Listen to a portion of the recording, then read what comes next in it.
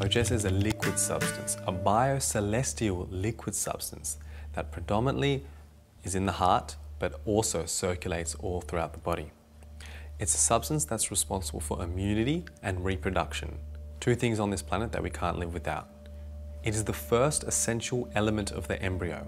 It is what builds this embryo, what builds life. When you get to these high states of consciousness, this increase of Ojas, which supports high states of consciousness, it's not that you gain much, more you forget what it's like to be fearful, forget what it's like to be sad, forget what it's like to be anxious, all these things. So I can't even remember myself because I've forgotten. Angry, that's the third one, angry. So you forget these things because you're just living your natural born state. That's what Ayurveda gives. You have that natural innate intelligence, that natural innate state of perfect health. Your sensory organs should be optimally functioning till you're 100 years old, even 120. It should minimally, if at all, deteriorate.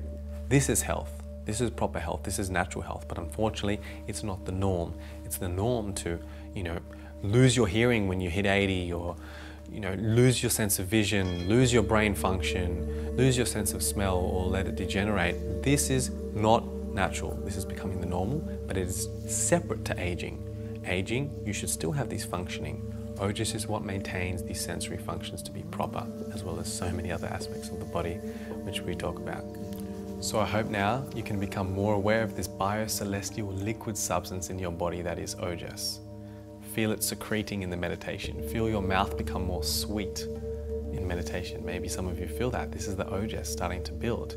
When you feel love with others, the oxytocin rises. The Ojas is building. When you're taking certain herbs, especially the nourishing rasayanas, those herbs that spread the nutrient essence in our body, the Ojas is increased. So I invite you to open and awaken your super subtle sensory perception and try to detect Ojas within your physiology.